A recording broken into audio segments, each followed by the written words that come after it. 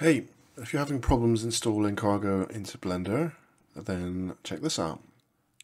When you install Cargo and connect it to Blender, say 3.5 for example, successfully, it should install the plugin to a location on your hard drive. And you can then manually go in and grab that plugin. It's at C Program Files, Kitbash3D Cargo, Resources, Plugin, Blender, KitbashCargoBlender.zip. I'll leave the info in the description as well.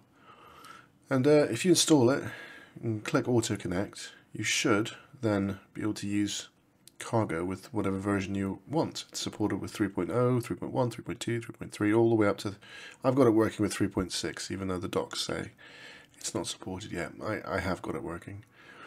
If you have problems, go into the side panel and just deactivate Cargo and reactivate it again. For me, that's just got it working. I haven't had any problems with, and I've tested it myself with 3.2, 3.3. But I do use the zip files. If you use MSI or the Windows Store, apparently the Windows Store doesn't work. And with MSI, you might have problems as well. MSI installers. But, you know, try it. Might help. That's it. Additionally, there's one other quick tip if anyone doesn't know how to separate pieces.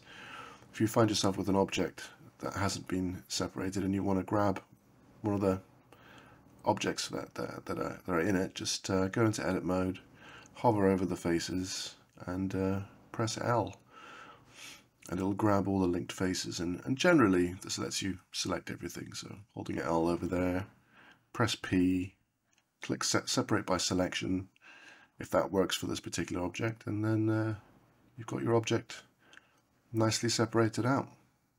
So most of these meshes are built in that way, which is great. It's very nice to be able to separate things out that way if you need to. That's it. Hope that was useful. Cheers.